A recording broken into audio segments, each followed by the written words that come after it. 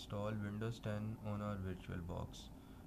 Windows 10 is going to be our victim machine in the whole course actually, and we are going to hack into Windows machine using the Kali machine we installed earlier. So Microsoft has actually provided the pre-built versions of Windows 10 actually, and we can just download them from there. They have a 90 days of expiry period, and we can just use them for 90 days and then we can reinstall them. So it's actually a pre-built version. It's just like a .ova file. If you remember from the Kali, that we just have to double click it and we just have to import it and it will be ready for us to run. So just go to the following link, and I want you to please take care of these two options I am going to tell you. So once you click the link, you are going to see this page, and from this page you can select what kind of download you want to do. So in virtual machines, I want you to select MS Edge on Windows 10. It's a 64-bit version and it's a stable version. So select the stable version, and from the platform you need to select VirtualBox, because we are using VirtualBox and we need to install it on VirtualBox, so we need a VirtualBox image. Once you select that, you will see a download zip button here, and you can click it and the download will start for you. It's totally free, you don't need to pay for it. So it's a large file and I have downloaded it already. Once you download it, it will be a .zip file, so you can just click it and you can extract it.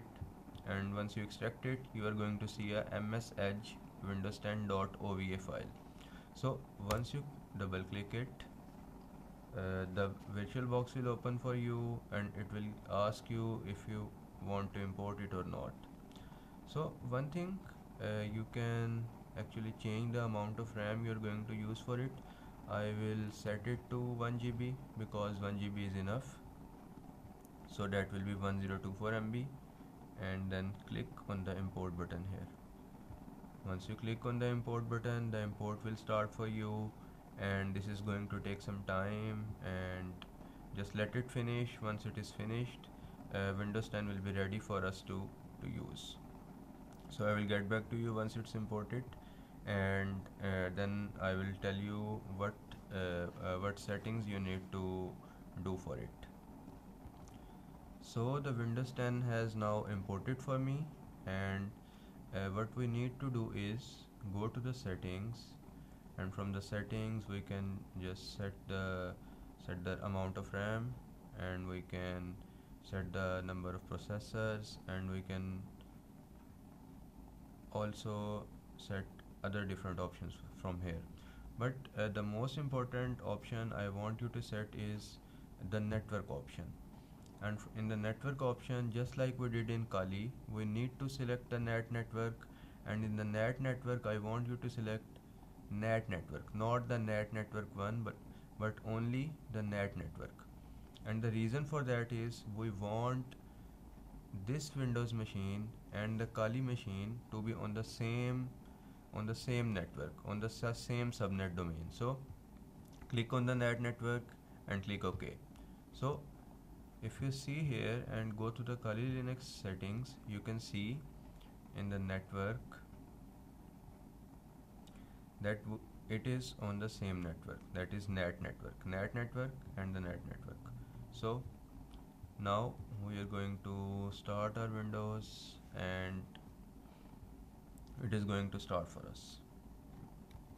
So we can see that this is the welcome screen for Windows 10, and it is now starting for us, and in a second it will show us the desktop screen. So here is the Windows 10 desktop, and it just looks like a normal Windows machine we use, and there is no difference. It has all the functionalities, it has each and everything we do in a normal Windows. It's just we don't need to buy a license for it, and the Windows license valid for 90 days only. So this is our Windows machine, and the internet is running on it because we are connected to net network.